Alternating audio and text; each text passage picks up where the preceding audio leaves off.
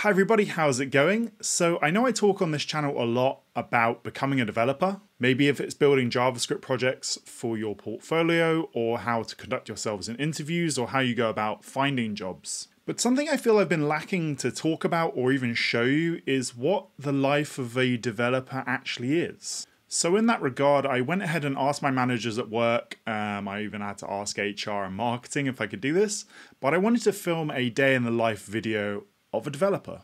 Now, obviously they all agreed. They said, yeah, enjoy, have fun, don't worry about it. But before I get into the actual day in the life bit, I just want to talk to you a little bit about where it is I actually work. The company I work for is called YOOBIC, and I'll read you a little bit from our marketing material to tell you about what we actually do. YOOBIC is an in-store conversion optimization platform that helps retailers and brands to optimize their stores, operations, and teams to deliver an irresistible shopping experience that ultimately drives conversion up. Based in New York, London, Paris, Tel Aviv, and Sao Paulo, with more than 150 employees, YOOBIC is used by 120 plus brands and retailers across the world, including Halfords, Lacoste, Spade, Yankee Candle, Kiko Milano, Pixi Beauty, Logitech, and Peugeot. So put simply, we make apps for people in the retail sector.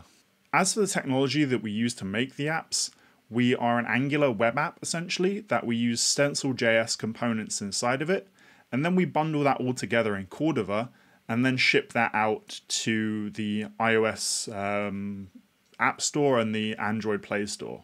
So in the front-end dev team, which is based here in London, we're about 14 people and we're split up into 3 teams. My team's current focus is refactoring the code base. Because the company's been around for a while now, a lot of the code base has become a little bit more complicated, and people that originally built components aren't necessarily with the company anymore. So what we're doing on our squad is we're basically going back through, we're refactoring components, we're using a tool called Storybook.js to make all our components visible to anybody in the company. We're refactoring the entire code base just to make it a little bit more streamlined and a little bit easier to work with. So we're unspaghettiing the spaghetti code basically. And being that the way that we work with our apps and our components, they're all very interchangeable. So currently the company offers 2 products or 2 solutions. But the theory being that we build out a library of components means we can put together a new app within a couple of weeks to put out a new solution and a new product for our sales team and marketing team to go ahead with. So using web components and especially Stencil.js is really cool in that respect, because you can just very quickly build a little component and you can just place it into a web app very, very quickly and easily. So now that you know where it is I work and what we actually do, let me show you what I do on a day-to-day basis. And just a little caveat, I did film all this footage over the course of a few days, so you're gonna spot some changes in clothes and maybe colors of mugs.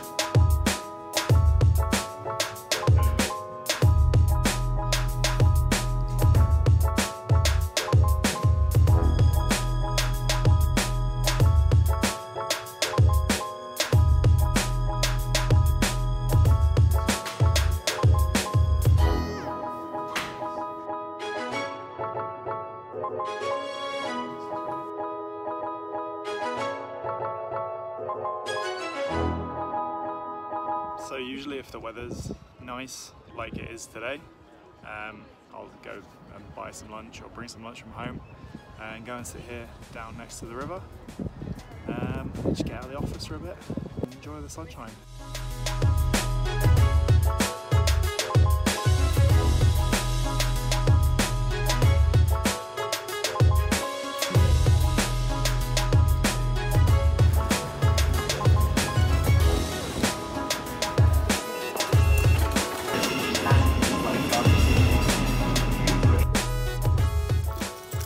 there we go. That was an illustrative day in the life of a developer, I guess. Basically, a lot of my time is spent coding.